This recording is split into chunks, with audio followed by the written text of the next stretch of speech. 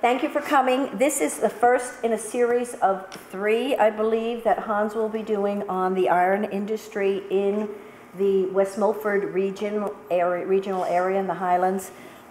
He's starting out with Colonial Iron or Smelting. Am I correct? Now, I always, when we have the tours of the museum, I always show them the exhibits for the iron industry.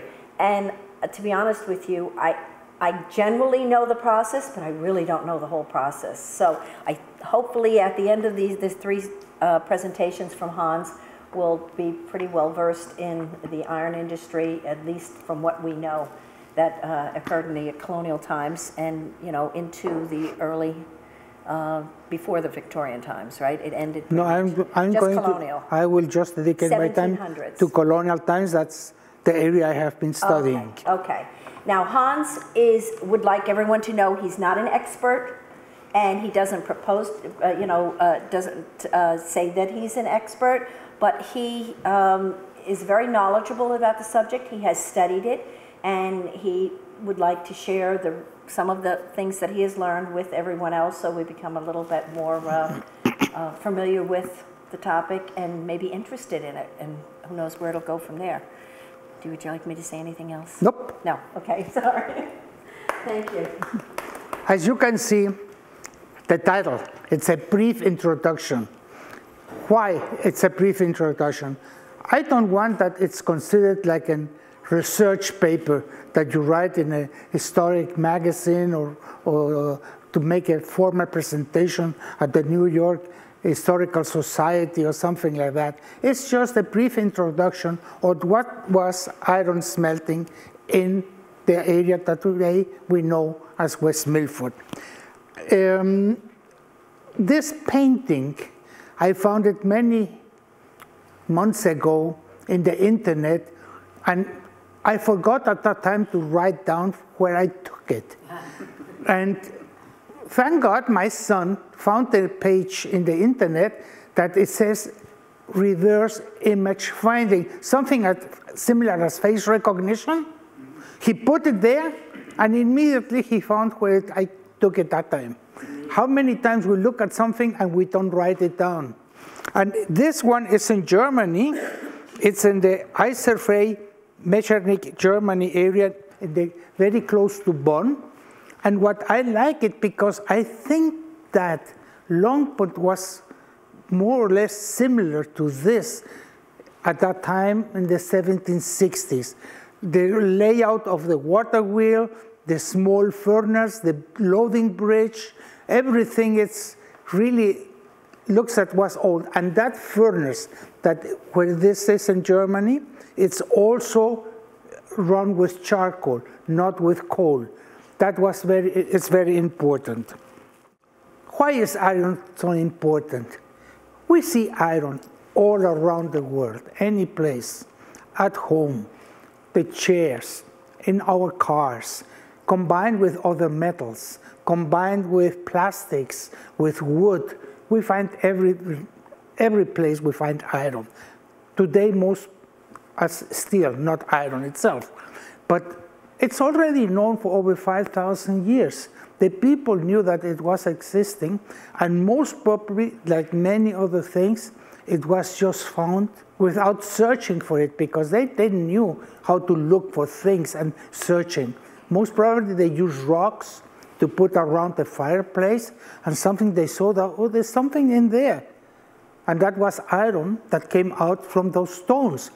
Iron ore, most probably that's the way it came from. As I mentioned, where do we use iron? Oh, the list is infinite. We can say the tools there.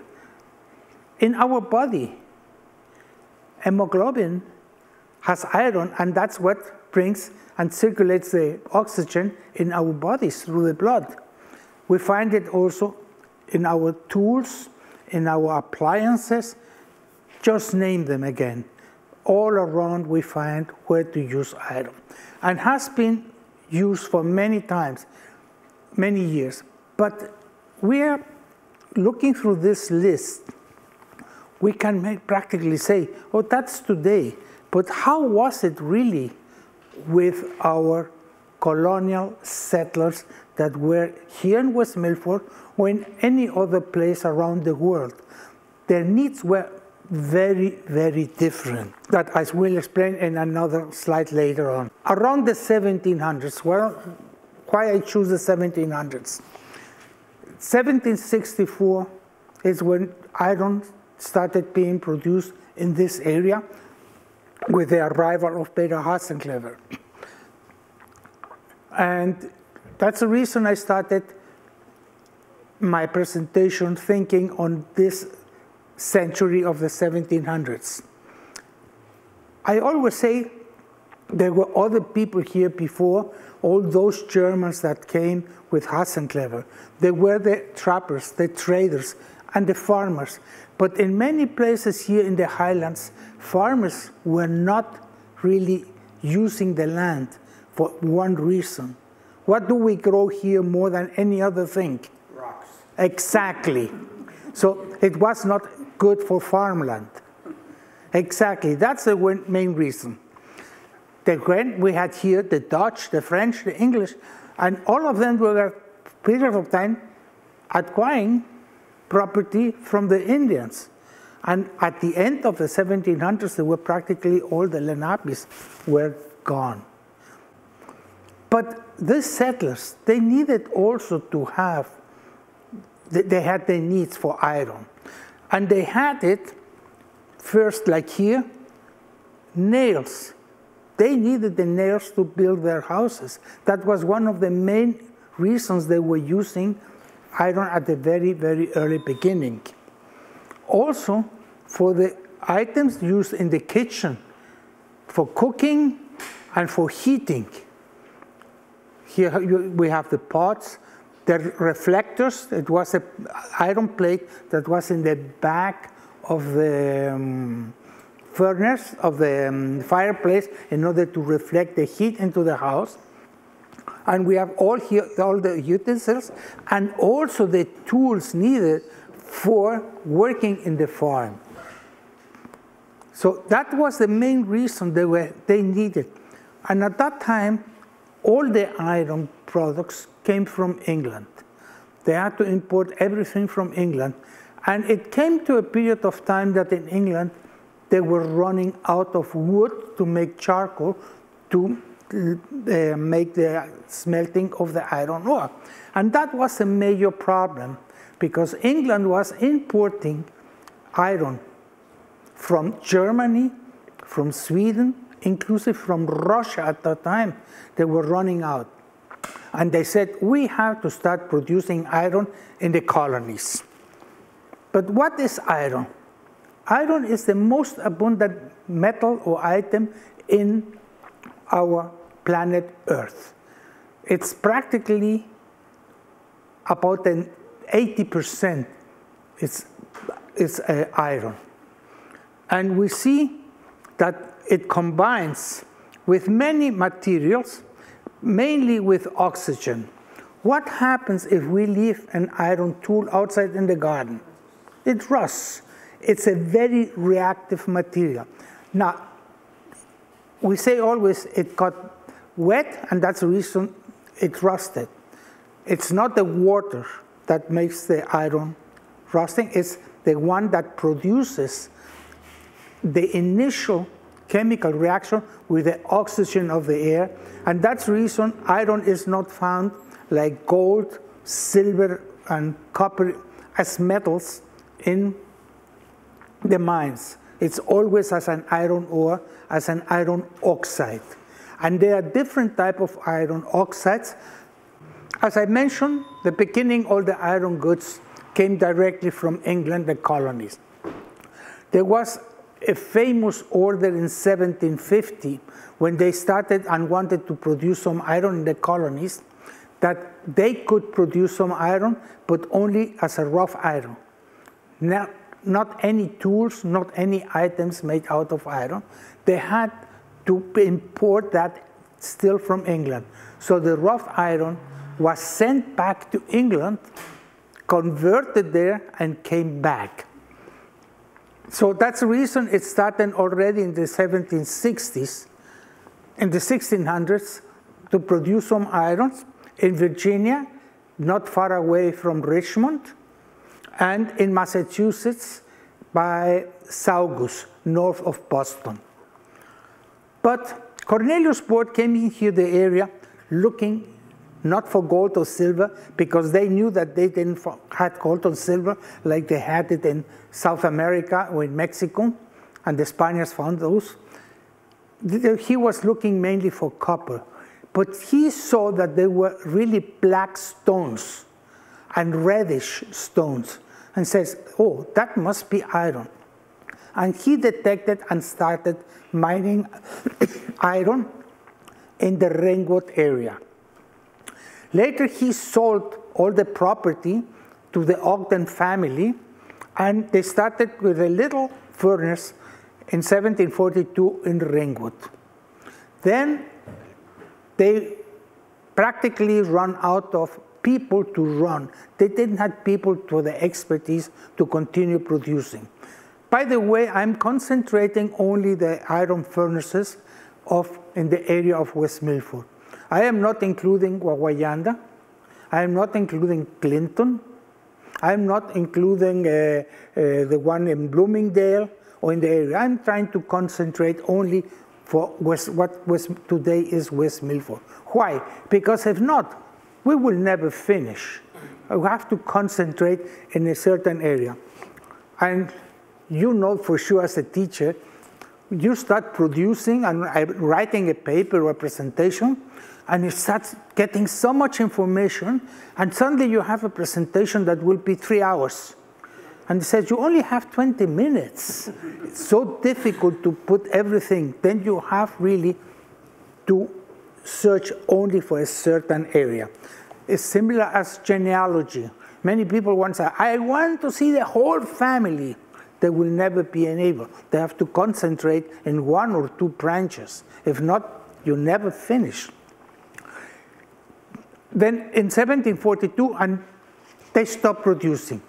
At that time, Hudson Clever arrived, and he bought immediately the one in Ringwood. It's very close to the Ringwood Manor. The remains are still there, and some of the stones were used for the big wall that is the moment you arrive at the curve to go inside into Ringwood Manor.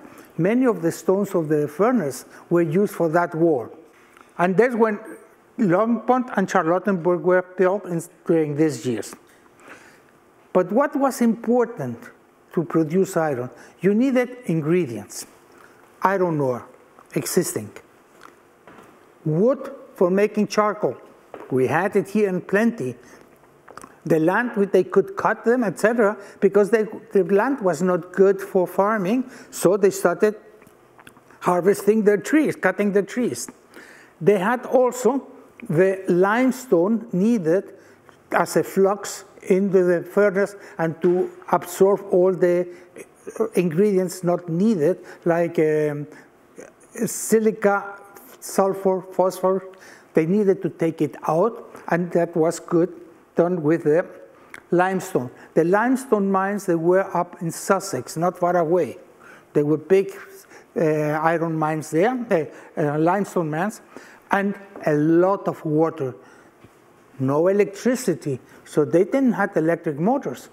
No gasoline motors. The only water power they had was the water power in order to move all the machinery and to inject the air into the furnaces, as we will see a little bit later. Iron ores. There are many, many different types of iron ores, but the most important ones that are used to produce iron are the hematite, with this chemical formula that has about 70% iron, the magnetite that is found here with around 72%, and the limonite that's similar to the hematite, but mixed with, has a water of hydration, and that was the one that was found in the pines in South Jersey. That's the one that was normally used to make the plumery, to obtain through, not through a furnace, but by heating and hammering the ore with charcoal to produce iron. It was a long process and not very productive. And these are typical pictures of those type of minerals. And it's interesting, the hematite is not here very clear, but it's reddish. And you remember hemoglobin, hematite, that's the reason of the name hematite. I have to see if I find a better picture for this. What do we need? What I mentioned already before. We need, of course, the iron ore. I put here oxides of iron because there are different types of oxides. And you need the charcoal as a heat source and also for the chemical reaction. The limestone, the calcium carbonate. Many times they didn't have calcium carbonate, and we have found at Long Pond seashells that they brought from the shore. And they calcinated them in order to make calcium oxide, and that was also used in place of limestone. You need the oxygen, a lot of oxygen to really burn all the carbon and produce the high heat over 2,000 degrees Fahrenheit. And to produce this, you needed a lot of water to move the water wheels, and those water wheels to move the bellows to inject air into the furnace. What were the products that came out? The waste that was the slag, all the impurities that the iron ore had, and the iron as a producer, the metal. That's what came out of this. But how do you do all this? For this you need a furnace. The furnace is an evolution. It's nothing that it says, oh, wait, let's build and design a furnace. It came slowly. It started like the bloomery, just heating and hammering the ore. And there was what they named the Catalan process from Catalonia, and was in the Pyrenees, that they were really with pipes blowing air into the mixture just to make it hotter. And then they started using some type of fans. There were many different types that they were started, and finally in evolution. And if you see today the production of iron, the big iron furnaces still used today in Pittsburgh and in other places around the world, they are similar in design. They have other type of that. They have indirect heating, direct heating, but at the end, it goes practically to the end to establish some chemical reactions. The chemical reactions were mainly the carbon and the oxide and the oxygen produced carbon monoxide and carbon dioxide. So can you imagine all those fumes that came up out here of the furnace with a lot of carbon monoxide? The carbon monoxide reacted with the iron ore and produced the iron and carbon monoxide. Those are the basic chemical reactions. But if we go further, the chemical reactions are much more complicated. And in one of my future presentations that I'm planning to do, I will go a little more into the chemistry of making iron. How does it work? They built a furnace here in the middle with special bricks, fire-resistant bricks, and outside they put stone, sand, and a structure in order to keep it in their form. They needed also to inject air through this tuyere, a nozzle, and at that time in Colonial, they didn't have what we use today like a compressor with pistons. They used bellows, moved with water power, and the bridge that was used to feed all the different ingredients. They started heating up the furnace, burning for about a week, charcoal, burning and burning until it came to the right temperature. Once it came to the right temperature, they started adding the ore, more charcoal, limestone, and continue so for practically 12 hours. That was the cycle more or less that worked for a furnace. This furnace had to run for 7 days a week, 24 hours. They couldn't stop. If they stopped, everything gets here like a huge rock that was named also as a salamander, and they had to destroy the whole furnace. If the furnace needed some maintenance, what they had to do is empty all the iron, all the slag here in the bottom, the molten iron, and continue burning charcoal in order to clean as much as possible. Then they were able to stop it for maintenance if needed. What they did with the iron that was molten? The iron came here on the side into this, what they name it, the casting room, and in this casting room was filled with sand. Somebody came before tapping, that's the name that they used to make a hole in the furnace so that the liquid iron came out, and they make little channels in the sand. You will see a picture later of that, and the sand went directly there. If they wanted to cast pots or pans, etc., they prepared their molds, and they had a way to get the liquid iron out of the furnace and put it into the molds and make the different type of items that they needed. Those bellows, they open and closed through a cam that was here in the middle of the axle of the water wheel, and when it dropped, it injected the air, and this weight that was on this side, when the cam passed the bellow, it opened the bellow again. So that was a way to have it on a continuous way, opening and closing. And normally they had 2 bellows normally. Why? Because one bellow was injecting air and the other was opening, so that they were working in synchronization, and so the airflow into the furnace was continuously. As you see here, the temperature was really high, and it was necessary. Here's the crucible, and the slag was normally, it's dense, more dense than the liquid iron, so it was always swimming in the surface. Periodically, they took that slag out. Once it was cool, they broke it in little pieces, and it was used for the roads, tapping the furnace. That's what they use here. This is the man tapping here the furnace, and you see here the iron, the channels that they built, and they name it pig iron.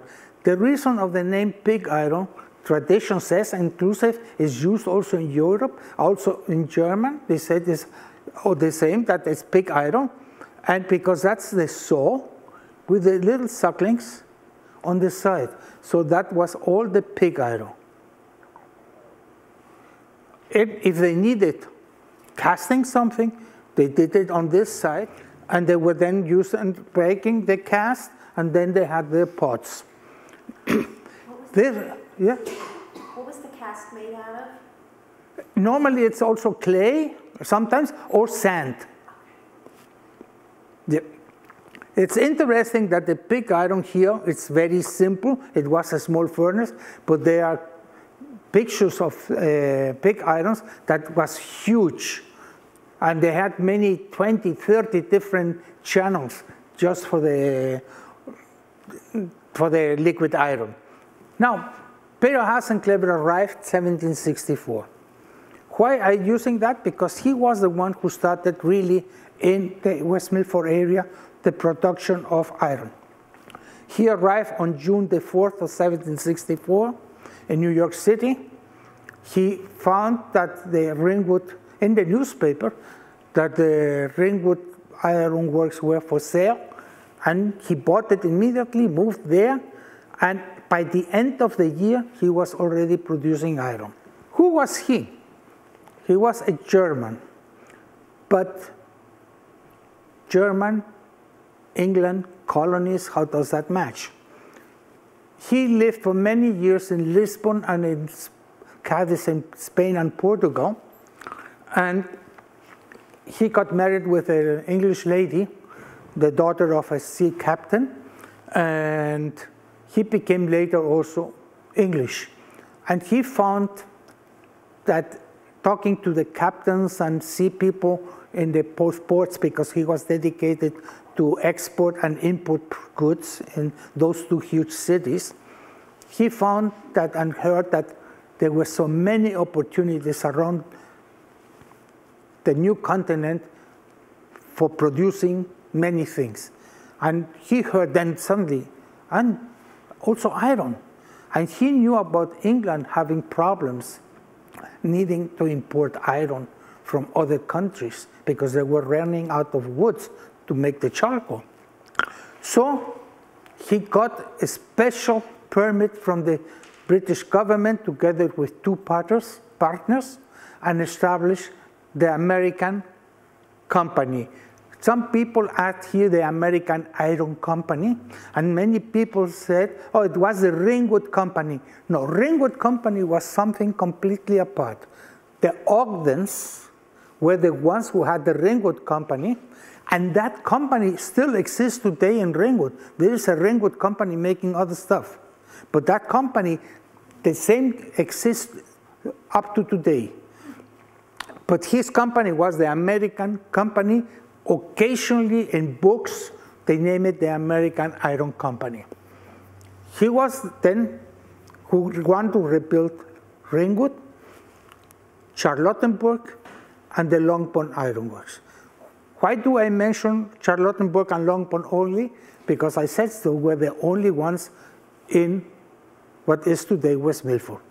Charlottenburg is also discussed with Morris County, because it's at the border, at the Pequannock River. And Pequannock River has been one of the borders between West Milford, Passaic County, and Morris County. So that's one of the reasons that they fight a little bit, but originally they were built here in what is West Milford. He built not only what you will see a lot of constructions, but he also built a lot of roads. He had to move all the materials. He has to remove the people. He has to move the iron out to be sold. He has to bring materials also for living, like wheat. So they had to import the flour. So they had to bring everything here, many roads, bridges, and a lot of dams. That was one of his main inventions, dams here in the area, in order to increase the size of the lakes or the ponds or the whatever they had here, in order to get water supply for a longer period of time. And he imported more than 540 Germans. There's a big discussion if there were 540 workers or were 540 workers and the family members. Nobody knows that. I have been trying, together with Ralph Colfax from the North Jersey Highlands Historical Society, to establish a better number. Okay, let's see. How many workers in Longpond? How many workers here? How many miners? How many colliers to make charcoal? So we haven't come to a conclusion yet. But we can say that he established two self-sufficient communities that at least each one had over 150 workers. That's for sure. And something interesting also at Charlottenburg, they had the first strike in America. The Germans started complaining that we're not paying enough, because of course there were also Americans, but not Americans, colonists working together, says, oh, they don't pay you, because they came indented. Right. So they had to pay back. And so they started complaining, and they had to strike, and he had to increase his salaries. Where are the mines? I will go closer because I don't. This is the New Jersey-New York border. Longpond here, very close to Greenwood Lake. Charlottenburg here, by the Pequannock River. And that's another one that includes more up to to the Mohawk River, because Hasenclever came also with the idea to establish plantations at the Mohawk River, the famous German flats. There were Germans already there before, and he saw that was a good opportunity for hemp, flax plantations there, and also to make potash in that area. I visited that about 5 years ago, and we found several places, inclusive there's a Hasenclever Hill there, and there's recognition that he was there also.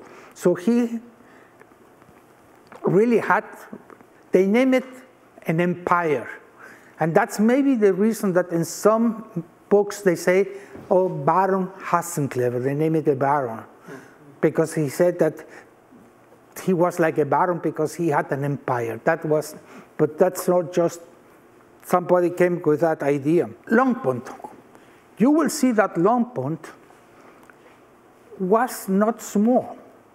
There was only one furnace and one forge.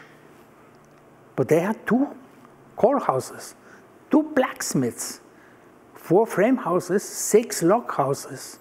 And they had also a lot of other things that they needed in order to be self-sufficient. Paul Frost, the president of the Friends of the Longpont Iron Works, one winter, because you have to go only kind of in winter or early spring when the vegetation has not grown, and he found many of the foundations, and he identified all of them, the red spots of all the items mentioned by Hasenclever. Those lists come from a booklet that he wrote when he was accused by his English partners of misusing the money. He wrote a book for his own defense, and he mentioned that list, and that list was later also corroborated by William Franklin, governor of New Jersey, the son from Benjamin Franklin, in a special survey that he asked for. So you can see there were a lot of people working there. Now, Longpont, as we can compare later, was smaller really than Charlottenburg. But why did he build Longpont? Why did he move away from Ringwood if they already had in Ringwood an ironworks? Not enough water. Then he wanted to build more and produce more. And he found that Greenwood Lake and the Wanakee River was one of the best resources of water that he had. Then he bought that. But then he discovered also the Pequannock River, where Route 23 and Echo Lake is in that area. He found that also there, and he said, okay, that's another opportunity. And what he built there, you will see it's much larger than at Longpont. This is a schematic of a book that was an archaeological study that was made of Longpont. You see the Wanakee River coming down, and then he built there a pond with a special dam that he built in order to have more water. Then the furnace, and at the end, the water continued flowing. Practically, it's exactly as it is today. There is no major difference. The interesting thing is that he built also from the Wanakee, from the Wanakee River, very close to Greenwood Lake, Longpont, by the way. He built a canal to bring the water into his pond because he wanted to put the water, after passing the water wheels, directly back into the river. He had to have the canal. In the 1960s, Roland Robbins, an archaeologist, was able to find the remains of the furnace that you see there in the back on the link. And on the right side, the furnace and the casting room. This is what you can see in this picture there that they found. Unfortunately, when this was done, the park practically abandoned Longpont, and practically that furnace disappeared. We have been trying to keep it alive, trying to maintain it, but unfortunately it lost its shape practically totally. The picture in the bottom is similar to the one I used in the first part. That's what we think more or less is the way Long Pond looked in the 1770s, more or less. Charlottenburg. Charlottenburg was much larger. You see only comparing 7 frame houses and 37 log houses for the workers. It was much larger than what it was before. And it included the furnace on the left, with the water coming from what is Echo Lake, at that time was Macopin Lake, come to the furnace. Then there's the middle forge and the other forge in the bottom. The middle forge is more or less about half a mile, less than half a mile from the north entrance to the, what's the community on Route 20? Smoke rice. Smoke rice, yes. And the other one, forge, was most probably under the bridge, where Hamburg Turnpike goes under the bridge going into Bloomingdale. Smith Mills. Yeah, exactly, Smith Mills. Mm-hmm. This map was made by Robert Erskine, and he made a huge mistake. He named it the Pompton River, when it was really the Pequannock River. And many of the living quarters were in what is today German Town Road, where St. Joseph Church is. The only thing that we can see today and has been archaeological research by the North Jersey Highlands Historical Society was the middle forge, because the furnace and all the coal houses and around the furnace are now underwater in the Charlottenburg reservoir. Now we name it Charlottesburg, but originally was Charlottenburg. That's the way it should be in Germany. And Charlotte was the Queen of England, the spouse of George III. And she was German from Hanover, and was one also of the investors with Peter Hassenkleber, one of the ones to give some money, and was the contact of Hassenkleber occasionally with George III. One day, maybe I could make another presentation. It's about his writings. He wrote very interesting letters to England about that he was looking that they were going to run into problems with the colonies, the way they were handling the colonies, etc. And he wrote directly, but as they say, not taking into consideration, okay, maybe they fire me, who cares? He said what came out of his heart. And this was before the American Revolution.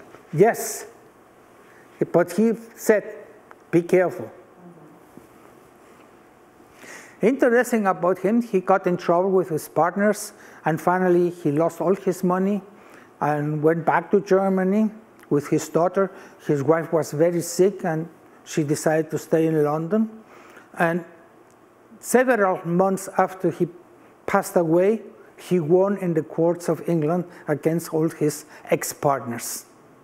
But for what? He couldn't do anything more. This is on the left. It's a drawing that was made by the survey that they did from the North Jersey Highlands Historical Society. And the drawing on the right is what they think it looked based on their findings that they did the archaeological research of Charlottenburg. I mentioned the report from William Franklin, the royal governor, because that's the way they describe him. I just put the governor, but it's really, they always refer to him. Unfortunately, that report, supposedly there were 2 copies. One that went to the governor of New York, because he was also in good relationship with the governor of New York, Monroe, and with William Franklin. And he requested, when he was running in trouble with his partners, to make an assessment of all the work. The only copy that we have is that was printed in his booklet that he wrote for his own defense. We have been looking, not only myself, other people, to see if they are the original ones. They are lost, unfortunately. Inclusive, we have been looking in Albany, we have been looking in New York City, we have been looking in Trenton, and no way, doesn't exist. But if you read, they really was saying that he did a big job, that he really was able to achieve many things. And there have been also recognition of his achievements. One is the Long Pond Iron Works, historic village of Hewitt, that was named later Hewitt because the Hewitt and Peter Cooper, they bought the property and continued producing iron during the Civil War. And the Great Charlottenburg Furnace Tract. And if you see, the one on the left is by the West Milford, and the one on the right is by Morris County. Because I said, okay, it was on our side. But really, when it was established, it was part of Bergen County, because the separation between Bergen County and Passaic County happened much later. And the limits were not well established. So there was historical acknowledgement by the town for all the work that he did. It's a proclamation about all that what they did. And I am always making a question for myself. Could be he considered as one of the founders of today's West Milford? I'm sure of that. Many people say, no, it's not necessary. There were other ones here before. But he was the first one who really established not just a hamlet. They were little towns, self-sufficient communities. So maybe one day we can get some recognition of that. This proclamation was the first step. I was the one who requested that, and I was able to get it at that time. The painting on the right, it's a different one to the one that is known here in West Milford, and we have at Long Pond. This was, I found it in a museum in the city of Kamienna Góra, today Poland, that during the German Empire was Silesia. It was Landeshut, where he moved after he left England, and he passed away there. And they had it in the local museum there. My wife and I visited this place 5 years ago. And when I saw the drawing, the painting, it says, it's a huge painting, more or less the size of that screen. I said, wow. But we noticed something, and the curator, was really not the curator, was the assistant curator of the museum, said, come, I will show you something. If you see the map that he is reading, it says America. He always wanted to come back to America, but he says, I'm too old. Inclusive, there is supposedly a letter written by Benjamin Franklin. It says, we recognize all what you did. Everything that you lost will be returned to you. Please come back to America. And says, I am too old for that. And here, as mentioned by Tanya, maybe in the future I can make another small presentations about this, about basic iron ore smelting history, the West Milford mines, because there were mines here, the charcoal making. So there are ideas maybe for the future that I can, because I will never stop with this. I know me. Thank you.